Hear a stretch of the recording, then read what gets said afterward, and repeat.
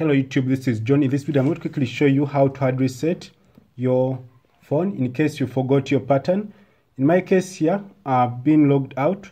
So what we are going to do, you're going to power off the phone. Then you power off. The next step here, you wait for the phone to go off. So when the phone goes off, you're going to click the power up key and the volume up key within a few seconds. Then when you see the logo, you hold and release the power button, and then this will go to command mode, as you can see.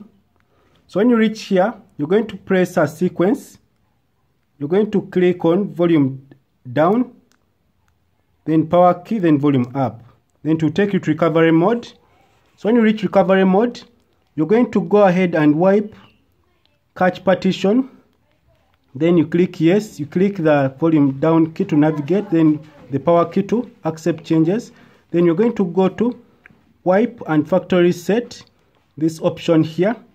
Then when you reach there, you go and wipe all the data. You're going to lose all the data and the phone is going to come back brand new.